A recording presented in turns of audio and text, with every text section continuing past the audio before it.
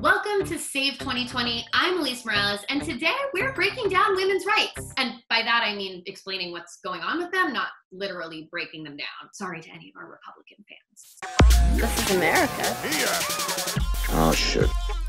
Protect your fellow citizens.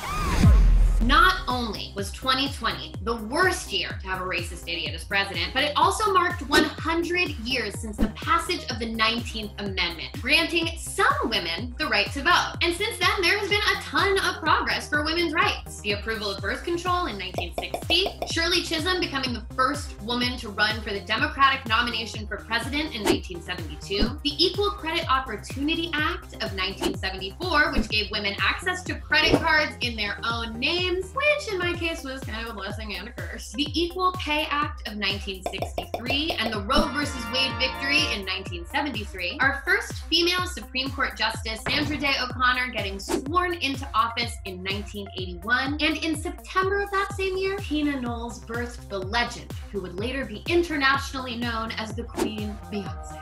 All of which culminated in 2016 when the first woman ever became a major party's nominee for president, Hillary Rodham Clinton. To quote Lady Gaga, there can be 100 people in a room and almost all of them are guaranteed to be a man. And just when we thought we were about to elect the first woman president of the United States, an orange-skinned con man who never grew out of his baby hands and a group of Russian hackers from the Bourne film snatched it away from us. And who would have thunk that 4 years could set back decades of hard work? I didn't, which is why I was at the Javits Center on election night 2016. It was horrible. Here's a review of all the fucked up shit Trump has done to women's rights. In his first 100 days, he cut funding to the UN Population Fund, which in 2016 alone prevented 947,000 unplanned pregnancies, 295,000 unsafe abortions, and 2,340 maternal deaths. Not to mention his repeated attacks on Planned Parenthood and his work to defund it. In January of this year, the current administration issued a proposal that would gut the agency's 2015 Affirmatively Furthering Fair Housing Rule, which primarily benefited women and people of color. And also this year, changing housing rules to exclude trans women and other gender non-conforming people from homeless shelters. And just this May, his administration removed the Obama-era Title IX protections for survivors of sexual assault on college campuses, making it even more difficult for survivors to come forward. I wonder why he would do that.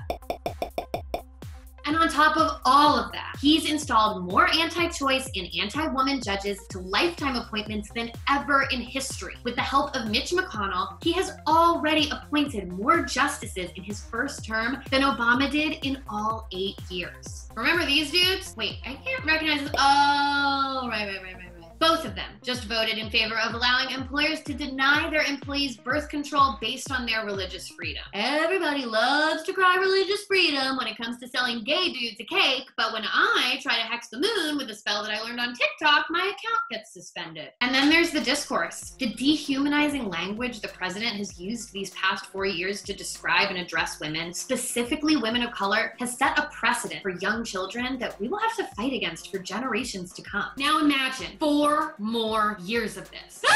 Sorry, I just did, and it was really scary. Increasing attempts to overturn Roe v. Wade in states like Louisiana, Georgia, Ohio, and Alabama, and the prospect of Donald Trump appointing another Supreme Court justice. Live strong, Ruth. The future of civil and reproductive rights in this country are in jeopardy. So if you are a woman, or know a woman, or have seen one walking down the street and thought, hey, she seems nice, vote like your life depends on it. Because it actually does. It depends on it. And make sure to keep watching so you can help us save 2020, whatever's left of it.